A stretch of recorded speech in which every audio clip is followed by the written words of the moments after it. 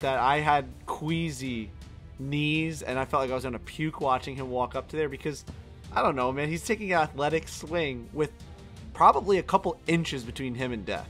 I was thinking, too, like, we were really close to one of the most infamous clips in sports history. If he falls off that cliff and dies, It's over.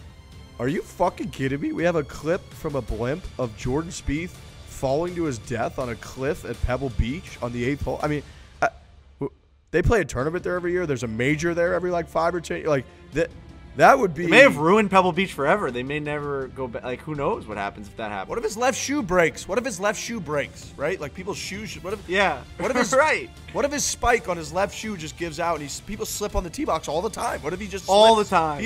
It's over. He's gone.